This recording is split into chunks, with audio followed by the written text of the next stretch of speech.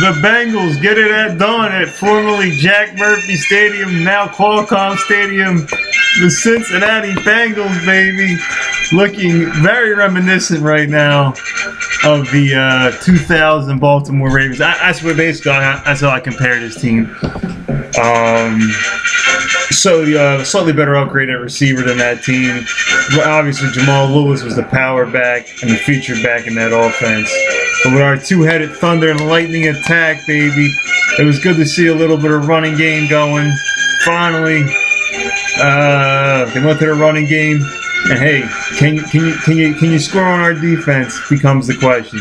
And the defense should have just let up only them 7 points, really. Ben Jarvis being else doesn't fumble right there at the end. This was basically almost a complete game. Andy, I'm not gonna kill him for that interception. You know, that was basically like almost like a punt. I know he had a pretty good return there, but it wasn't like it was a pick six.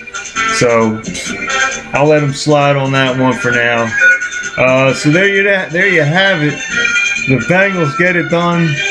Last 4 games are going to be murder, though, boy, murder. Because I mean, yeah, we're at home against the Colts. It's going to be a dogfight. On the other side, excuse me. Can we beat the Colts? Yeah, I like this. I love us against the Colts. Because we lost to Miami and we didn't cover against Buffalo. Oh wait, never mind. That's a whole different conference. Oh, I'm getting confused. I don't know. It's a tough game.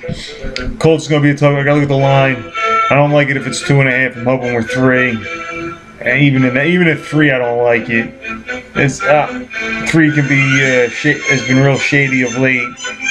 But as far as from a betting aspect, but I mean, you know, Andrew Luck's struggling right now.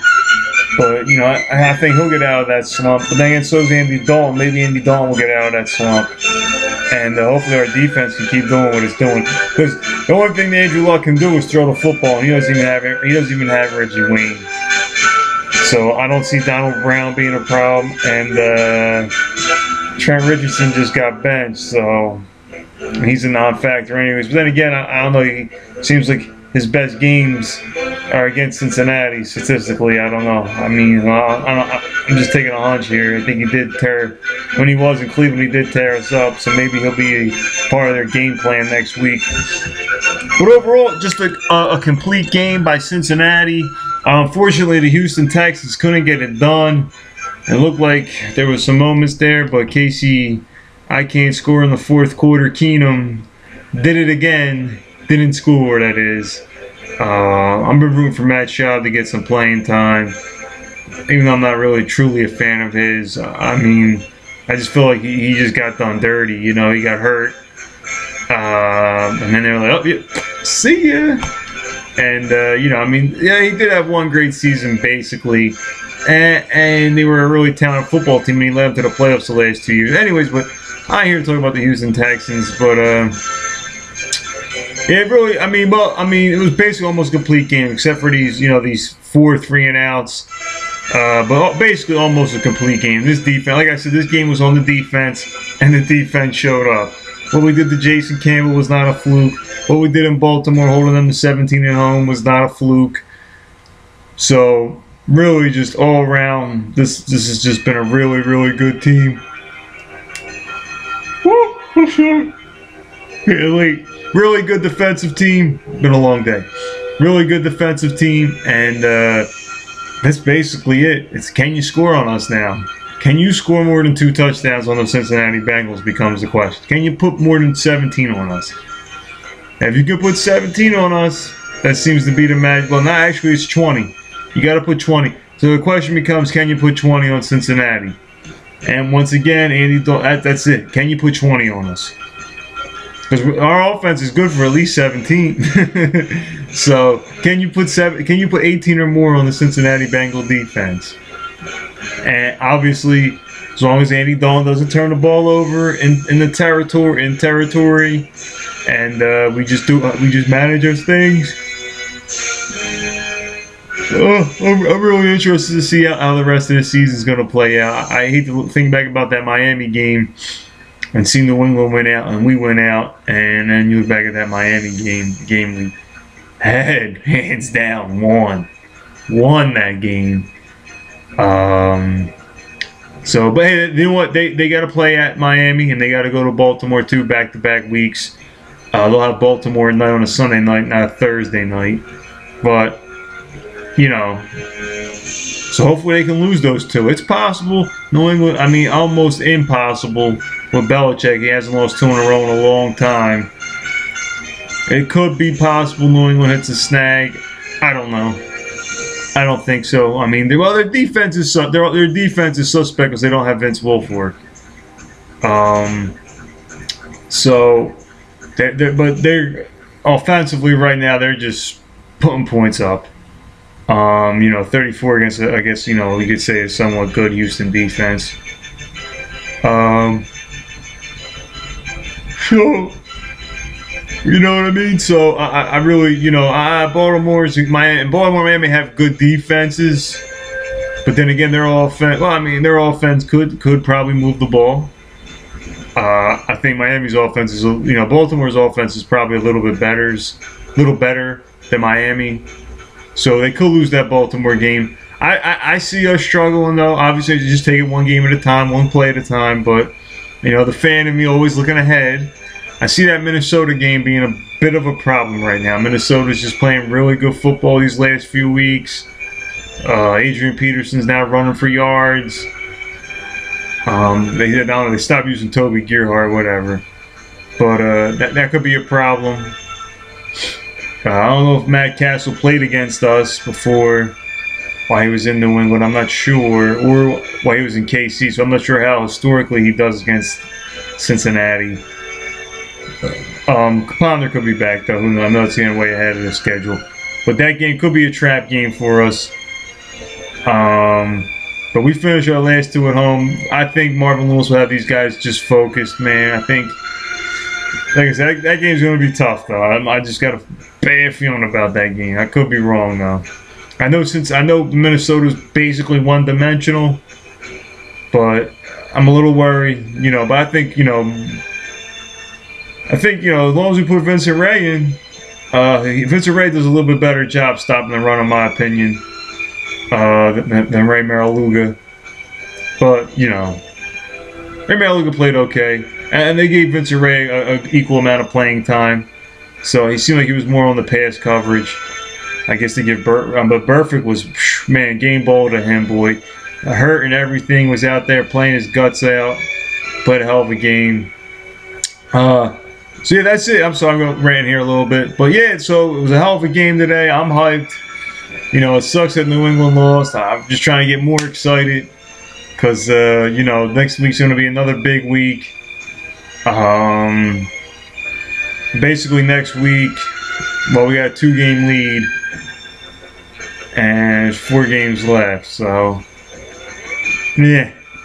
But next week we just gotta keep it going, keep the pressure on the ones, keep the pressure on Denver, and there's really no pressure on Denver. Just keep the pressure on New England to win out. That's really all you can do. Basically at this junction, at this point, make them play. We keep winning, good. That means they gotta keep winning. Because Belichick might pack it in. Looking at the Denver schedule. If he has mathematically locked up the 2nd seed, he's going to relax his team. And you don't want to give... I'm not saying he's going to relax the team, but...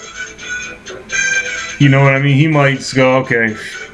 He might pull Brady at halftime at the last game of the season.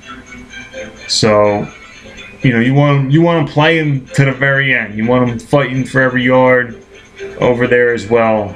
Because it very well could be that we might have to go to Gillette Stadium. Because I see us, if we beat Indianapolis and win out, we'll see what happens. I mean, it's getting way too far in advance, but obviously we're going to have to go, if we finally win a playoff game, not since the good old Boomer Esiason against the Houston Oilers, hopefully we can, we're out to go to Denver or New England. Most likely, if we get the 3 seed, it will be New England, and if the 4 seed, we'll be going to Denver. However that plays out. So really, yeah, basically this game pretty much kind of sort of sets up the seeding. because we'll have tiebreaker advantage over the Colts then after that. Could the Colts lose down the stretch? I don't know. I think they play Jacksonville. I don't know. I really don't know. And then, yeah, they're done playing the. I think they're done playing the NFC. Played St. Louis, played San Fran, played Seattle, and then, yeah, they played Arizona. So yeah, they're done. They're done there. Do they play Houston again? I don't know. I think they play Houston and Jacksonville. So you know, it's really tough. So whatever. I mean, whatever. But yeah, I still want us to win out. Obviously, see what happens. So we'll see what happens. You know, with the Colts, it's going to be a tough game. But I think we should win this game. Just the way our defense is playing, I don't see it just letting up. It's just hot right now. I just don't see our defense. This is not a fluke. This is a great, great defense, an awesome defense. That's basically not laying up 10 points a game ever since the Detroit game. So, really, really playing good, just really gelling. So we'll see what happens. I really just don't see it. The way Andrew Luck is just struggling statistically. They got field goal range. In Vinatieri, you'll probably have no problem kicking the ball at Paul Brown Stadium. So, you know, hopefully, once again, so this game, I don't see our defense struggling. So the next week's game's on Andy Dalton and the offense, basically. And play calling. Hopefully, you know, the running games, you know, they stick with the running game, keep Andy Dalton to 25 to, you know, less than 30 pass attempts at most. 25, you know, 25 is a good number. And Andy Dalton could get a few plays going. Only thing is, it was good to see Andrew Hawkins on some plays. I know they ran a screen to him too, and then the big 60-yard play that really helped win the game. Like to see Sazenbacher get a few balls. So let him make a play though. Let everybody get involved. You know, but Sazenbacher's number hasn't been called in a while. Whatever. It's okay. But yeah, really, because that's, you know, that was, you know, I like the short passing game, the little wide receiver screens, out to Sanu and just letting everybody get involved. You know, really good.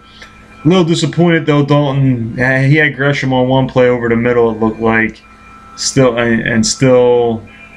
just, you know, I like to see us exploit the middle of the field. I guess it's just not there though sometimes. But it looked like Gresham was there to one play and he overthrew it. But he almost ended the season though in the beginning with that pass to AJ Green. I was like, oh my God, the franchise is hurt. Season would have been over for sure on that play. Anyways, this video is way too long. Anyways, but yeah, so Cincinnati Colts next week. I'll go over the game basically a little bit more. We'll look at the line and historical data. I can't remember the last time we beat Indianapolis. Usually we lose to them. See what happens though. Hopefully Marvin Lewis can get his first win or his second win without you. If he did, he might have beat him once, to my knowledge. I gotta look at the numbers. So yeah, we'll look for. So all next week we'll cover that. Give you the picks, the Blazing 5, and all that other good stuff. All right, take care, guys. Enjoy this victory. Let's go for 3 in a row next week in week 14 at PBS, baby. Who they think gonna beat them Bengals? Nobody.